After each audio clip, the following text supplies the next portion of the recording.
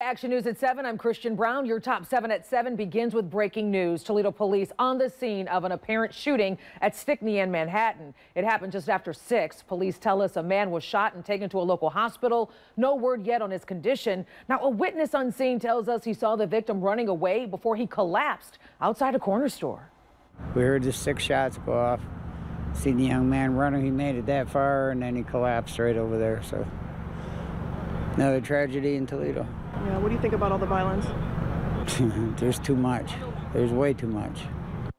Of course, we'll be sure to keep you posted both on air and online as we learn more about that shooting. Today.